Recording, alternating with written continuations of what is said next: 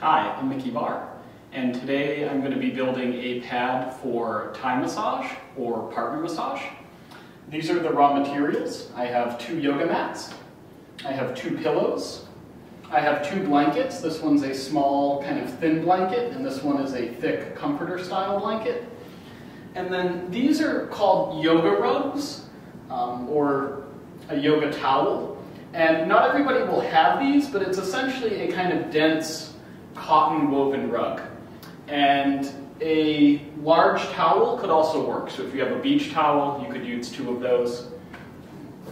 And the way we're going to be building this is from the most dense to the least dense. So I'm going to start with the yoga mats. I'm going to lay a yoga mat down.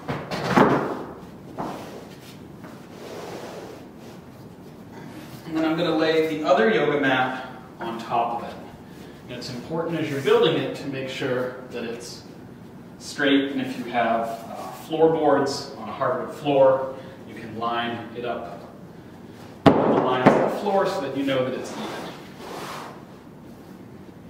So I'm going to stack my 2 mats on top of each other. However, if you have 3 or 4 yoga mats, you could put 2 of them side by side and then 1 in the middle, and it would make your pad a bit bigger, and it would provide more knee support for the person giving. But we have 2, and this will work for today. Now I'm going to take these yoga rugs. This one's actually a little smaller and thinner and denser, so I'm going to put it on the bottom. And again, a large towel could work for this. It just has to be as big or slightly bigger than the yoga mat. And then this yoga rug is a bit thicker. Each time I make a layer, I tend to smooth it out. That way you don't have any wrinkles or bumps in it, because that won't be comfortable for the receiver to lay on.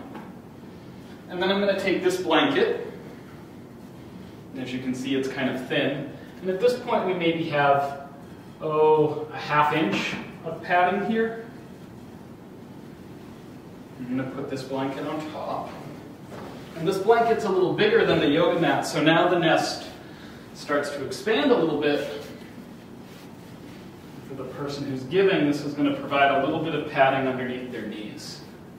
But for Thai massage, there's a lot of time spent on the hands and knees. Smooth up the wrinkles. So you want to have a little bit of support underneath them. Finally, I'm going to take the comforter style blanket. It will be folded in half. And that will be our top layer. And now this pad is over 1 inch thick. And because it has this kind of feather top comforter on top, it's very comfortable despite the bottom being made out of yoga mats. And so once your massage nest is complete, you can invite your partner over and they can inspect the nest. Looks great. And if they lay down, you can start to use the pillows. If they're laying on their back, you want to put a pillow underneath their knees. That takes pressure out of the lower back and hips. And then this pillow could be for me, so that I can kneel on it and could start doing shoulder and neck massage.